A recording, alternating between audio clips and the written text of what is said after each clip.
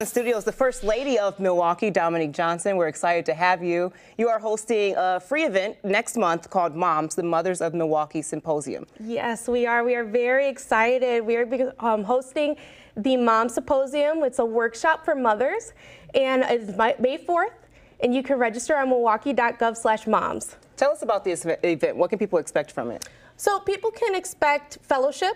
They can expect women to get information about parenting. I think a lot of times women are looked at as knowing automatically just because we are women.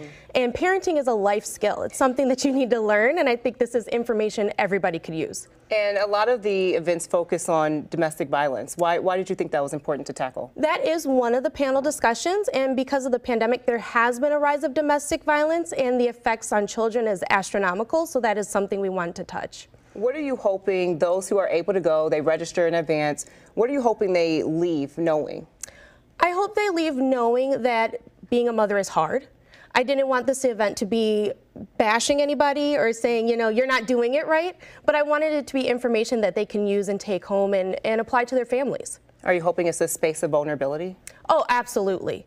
Absolutely. I hope it is a space of vulnerability. And there's other topics that we discuss as far as balance and burnout, and as far as, you know, being your child's first teacher and uplifting your children. So it's not just about domestic violence. There really is information for everybody.